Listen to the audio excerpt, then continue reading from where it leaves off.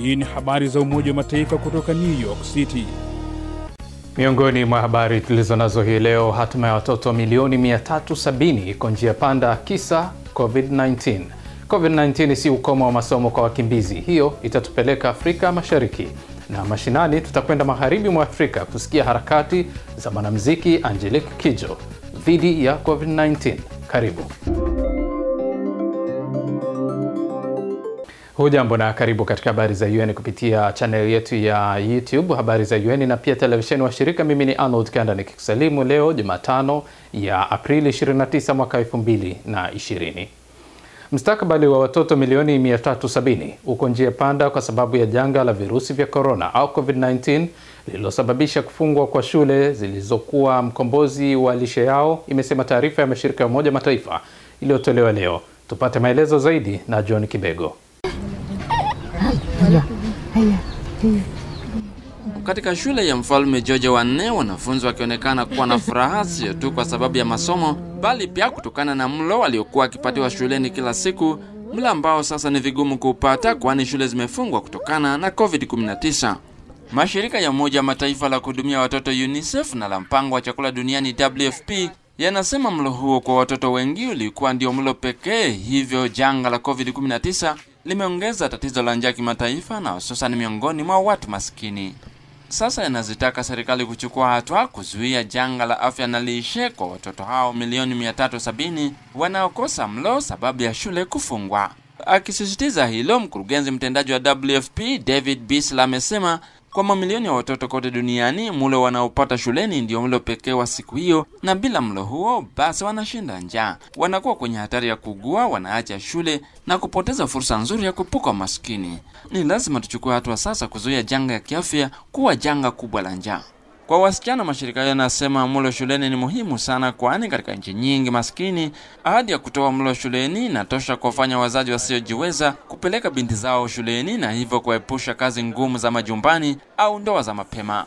Kwa upande wake, mkurugenzi mtendaji wa UNICEF Henrietta Fore amesema shule ni zaidi ya mahali pa kusoma. Kwa watoto wengi ni mahali pa kuhakikishia usalama, huduma za afya na lishe. Tusipochukua hatua sasa kuongeza huduma za kuokoa maisha, basi athari za COVID-19 zitashuhudiwa katika miongo kadhaa ijayo. WFP na UNICEF katika miezi ijayo zitazisaidia serikali kuhakikisha kwamba wakati shule zinafunguliwa watoto wanafaidika na programu za mlo shuleni, afya na lishe, na pia kufuatilia kwa pamoja watoto wanaohitaji mlo shuleni kupitia ramani maalum mtandaoni itwayo School Meals Map. Mashirika hayo yametoa ombi la dola milioni 600 ili kujikita kwanza na nchi ya 30 maskini kuwasaidia watoto milioni 10.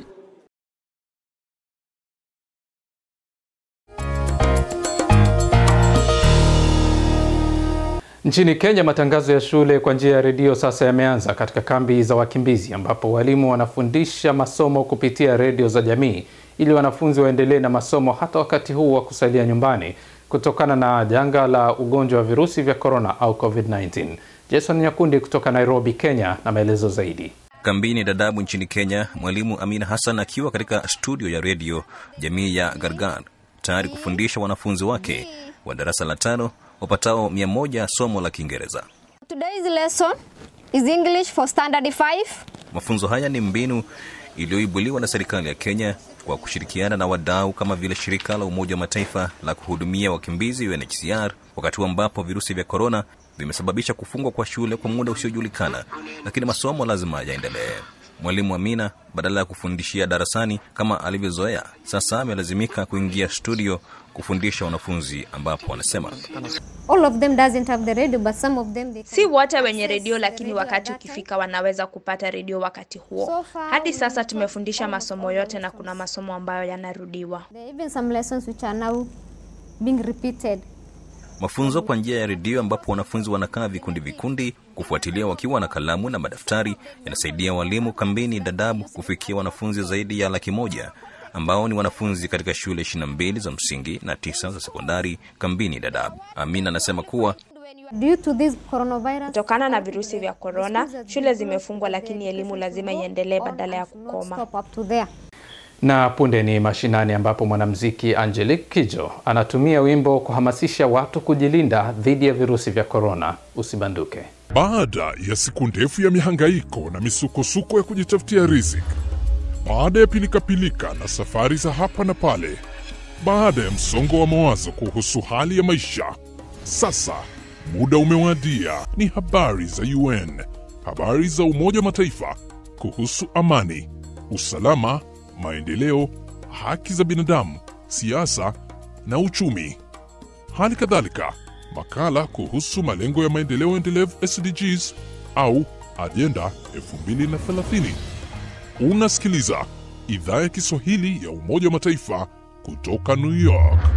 Ni habari za UN kutoka hapa Marekani kupitia channel yetu ya YouTube Habari za UN na pia televisheni wa shirika, na unaweza kutembelea wavuti wetu ya news.un.org/sw kwa taarifa, maelezo, video pamoja na makala. Mimi ni ANOLD, KAYANDA. Tunasonga mbele. Nchini Sudani Kusini, watoto waliokuwa wametumikishwa vitani na hatimaye kuachiliwa huru sasa wameanza kubadili maisha yao na ya wengine baada ya kupatiwa stadi za kujipatia kipato kwa msaada wa Umoja wa Mataifa na wadau wake. Maelezo zaidi na Asumta Masoi.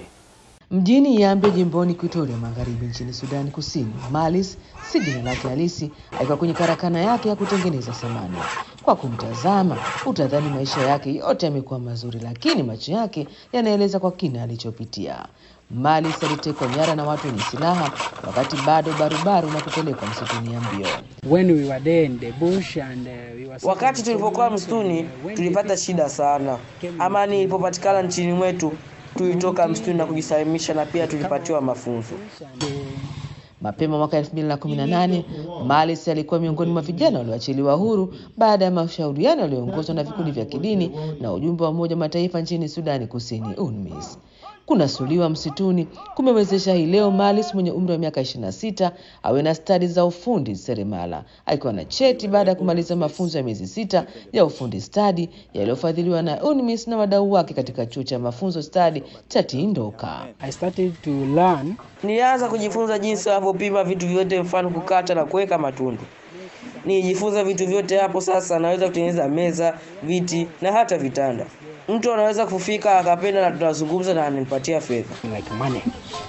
Mafunzo yalimwezesha kuanzisha karakana yake na kutengeneza samani zinazohitajika kwenye jamii yake, na si mchoyo wa ujuzi kwa kuwa anafundisha wenzake. UNMISS inajivunia hatua hii ikisema kuwa inajengea uwezo wananchi ili hatimaye waweze kusimamia wenyewe maisha yao na kujenga amani ya kudumu. Christopher Muchiri Mulenga ni mkuu wa ofisi ya UNMISS mjini Yambio. Tunataka kujenga mashauriano kati ya jamii kuhusu kile walicho nacho na fursa za maendeleo kwenye jamii zao na changamoto wanazokabiliana nazo. Hali kadhalika vitisho wanavyodhani wanaweza kukumbana navyo na uthabiti na udhaifu wao, ili hatimaye wao wenyewe wawe vichocheo vya kujenga mnepo wa kusonga mbele katika kujikwamua na kuendelea.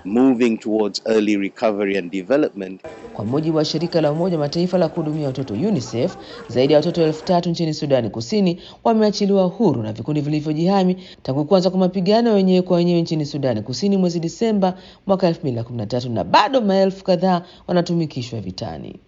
Na sasa ni mashinani ambapo Angelique Kidjo, mwanamuziki kutoka Benin, anaimba wimbo with no pata pata, yaani bila kugusa na kuhisi, mambo muhimu wakati huu wa kujikinga na virusi vya corona.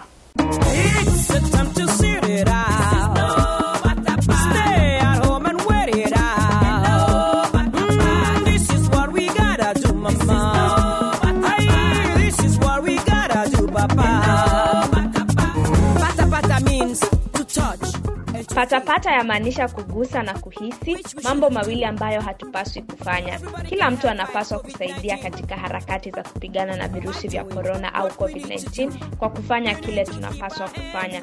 Tunahitaji kuhakikisha mikono yetu ni misafi, kwa hiyo hakuna kugusa na kuhisi. Usiguse uso wako, kaa kwa umbali unaotakiwa tafadhali, na hakuna kugusa na kuhisi.